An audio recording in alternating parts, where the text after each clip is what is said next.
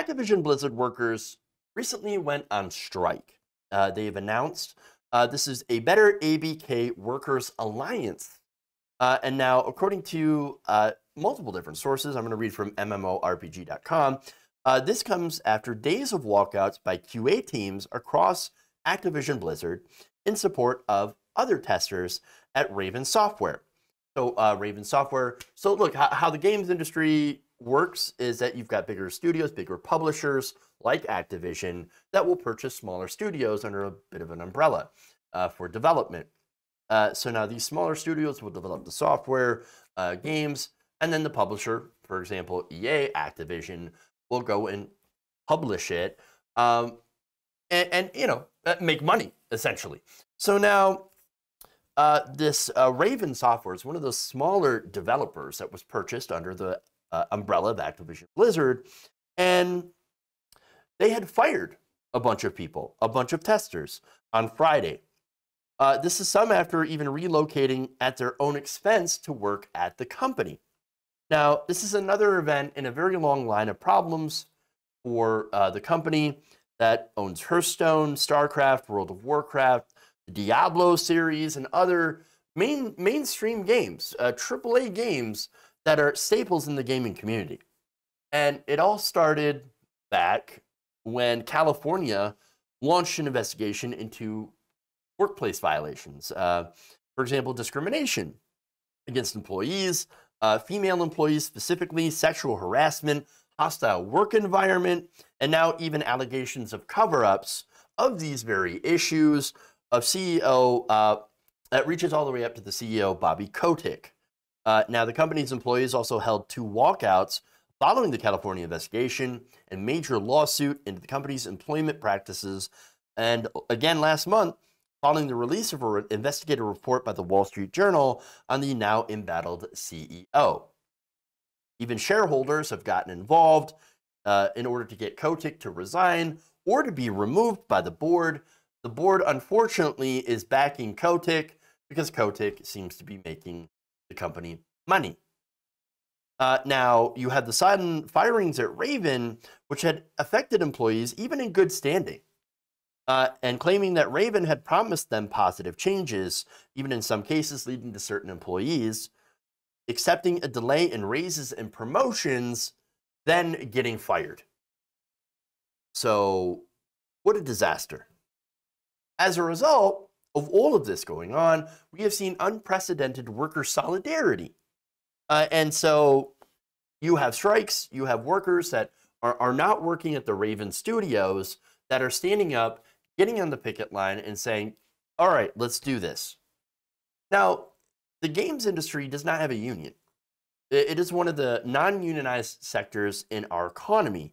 But workers have banded together to get together. They're trying to form a union, and they're practicing strikes. And ABK is the main one. They're trying to form one. As I've reported before, instead of taking the demands of the workers seriously, in this group, Activision Blizzard instead hired a union-busting firm, WilmerHale. WilmerHale is the same company that worked with Amazon to crush their unionization effort. And so that's the response from them, not taking any of their concerns seriously, firing different people, hiring on these union-busting firms. And so, last straw. The Raven thing was the last straw. And they said, look, we're done, okay? We are going on strike. We're not going to put up with this anymore until Kotick is gone. And more changes are made at this company, the changes that we had been asking for. And of course, those are changes in basically, how employees are treated. They're asking for fair compensation. They're asking for an end to crunch culture. And they're asking for people who are implicated in the sexual harassment to be removed. And these are not big asks. These are the basics of what, people should be, should have when working. Again, to be respected at work, to not be sexually harassed, to get fair benefits and fair pay, and not end up having to do, 16-hour days, 7 days a week in this massive crunch culture. again, the very basics, the very basics. And understand this has been going on in the games industry for a long time. If you've been following it, I have, not only am I somebody who supports workers' rights and unionization efforts and worker solidarity, I'm also a big gamer. I enjoy video games. I love playing video games. And so seeing what's happened to the games industry over the last at least 10 years, I mean, and probably longer, has been devastating. Again, for people who wanted to work in the games industry, working at Blizzard would have been a dream for them. But instead, it's a nightmare. You have the overwork, you have the time crunches, you have the massive deadlines, and the rampant sexual harassment for female employees. Workers, again, put in 16-hour days, 7 days a week to try to get the games out. And you know what that does? It burns out talent. It absolutely burns out talent. It also destroys creativity, which reduces the quality of games.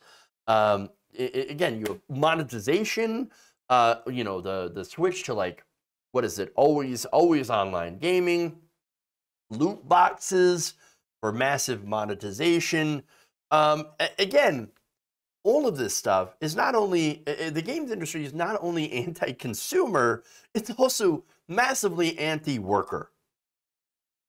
And there's the rush to get them out on time for the publishers, the shareholders, and of course, gamers themselves. And the result of all of this, you have massively broken, buggy games that get released to incredibly bad reviews with deep monetization. And an example of that, of course, look, Anthem. Anthem's a good example of a disaster. So deeply uninspired that game was. And again, I played it. There was a little bit of potential. The flying mechanics were fun, but it was just copy paste. Very small play area, weird loading screens in places where there shouldn't be, serious issues.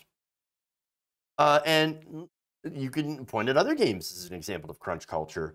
And this was, again, BioWare Magic, and they were taken over by Electronic Arts, EA, one of the worst offenders in the entire games industry, but they're being rivaled by Activision Blizzard and Ubisoft, which are also such disasters. But even you even had good games that have suffered.